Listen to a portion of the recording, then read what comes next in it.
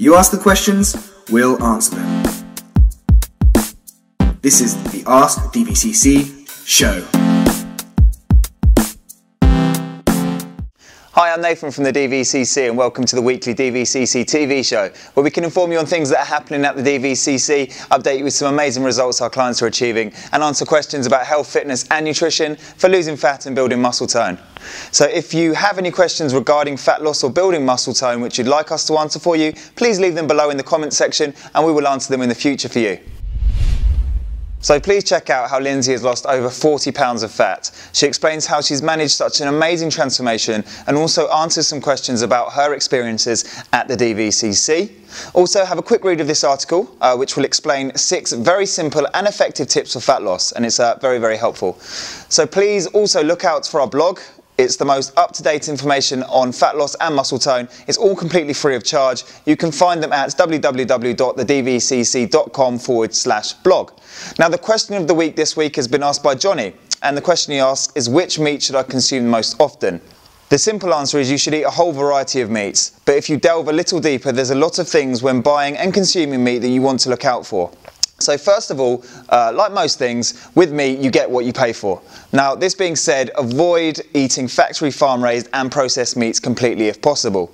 There'll be many reasons why some meat in supermarkets is cheaper than the rest. Many large chain supermarkets and butchers are more concerned about their profits and less concerned about the health of the consumer of the products which they produce. Animals will be fed and fattened with food they wouldn't naturally consume. Now, this can consist of grains and even other animal offcuts, which is not nice. So when animals consume these food sources, they become ill. Now, the farmers of the livestock will then inject the livestock with antibiotics to keep the farm animal alive long enough for it to continue to grow. Now, this causes the animal considerable stress, which will cause problems with their hormonal balance. Now, when that animal is actually cooked and consumed, the consumer will not only be eating the meat the livestock's produced, but also all the antibiotics which has been repeatedly injected into the meat, not to mention the hormones which will have been produced by an unnatural diet for that particular animal, and that's not something you want for fat loss. So it's important, when possible, to try always to buy the highest quality meat, and don't be afraid to ask your butcher if their meat is grass-fed. They should know. Always look for grass-fed and organic meat. The difference in quality in terms of taste is unbelievable and it's so much more healthy. Try to include grass-fed, organic or wild meat in your meals, especially for breakfast, as this will help you to lose weight and stay as healthy as possible.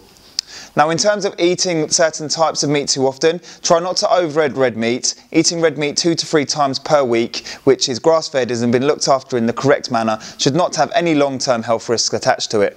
Red meat can be quite acidic, so it's important to consume lots of alkalizing green vegetables with your red meat. Not only will this help you to alkalize, but green leafy veg will also work wonders for your weight loss results. Chicken can be eaten fairly regularly. Again, make sure that you're consuming high quality produce though. Include wild fish in your diet and aim for eating 1 portion of oily fish and 2 non-oily fish per week. Now, the question of the week is, what is your favourite type of meat? And as always guys, if you have any questions, leave them in the comment section below and we'll answer them in the future. Until next time, this is Nathan at the DVCC. Have a great day.